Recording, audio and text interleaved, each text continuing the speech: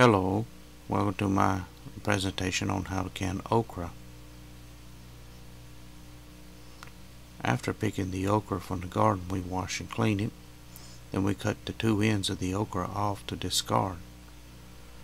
The rest of the okra we cut up into small pieces to cook and can.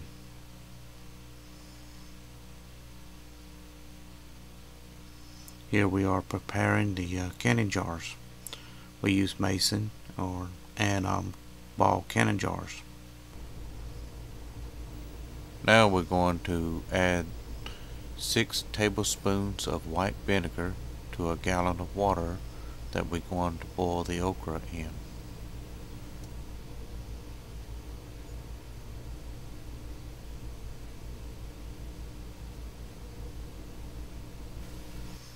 Here we're about to add 2 tablespoons of plain salt.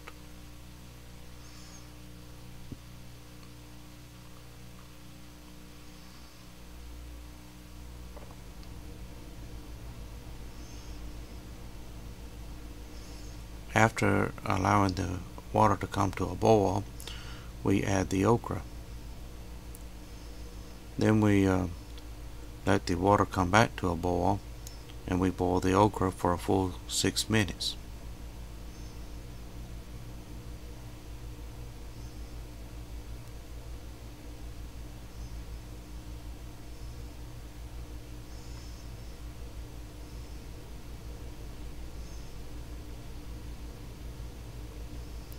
Periodically we check on the okra and give it a stir.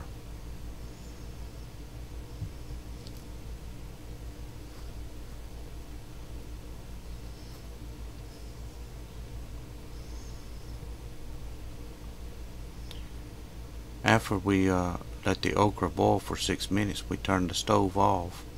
Then we put the okra up in jars.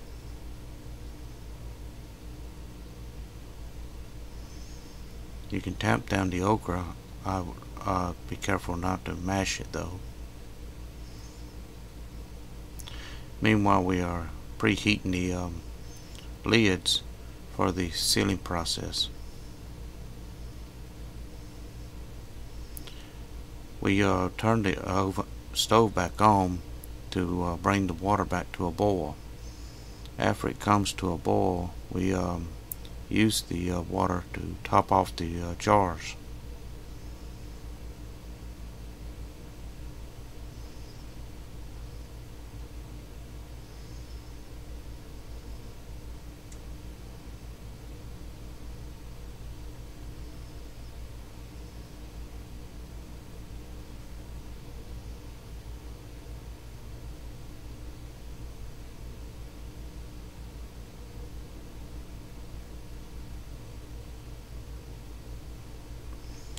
Now it's time to put the lids on the jars. Using tongues to safely retrieve the lids from the boiling water, we put the lids on the jars.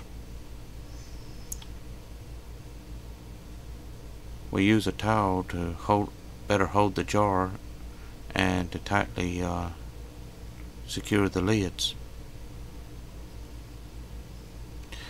Care must be used during this process because it's very easy to get burned during this time.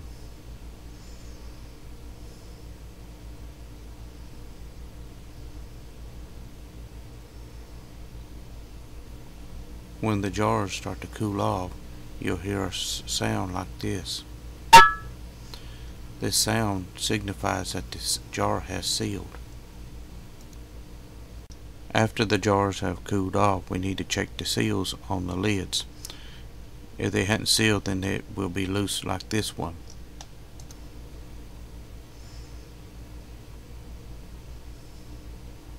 Here's the finished product. After months of sitting on the shelf, you can retrieve one and empty it out into a colander. Then you can rinse the okra off, and you can use it in soup or gumbo. You can, believe it or not, you can fry it up to real crispy. This has been a presentation on how to can okra. Thank you for watching.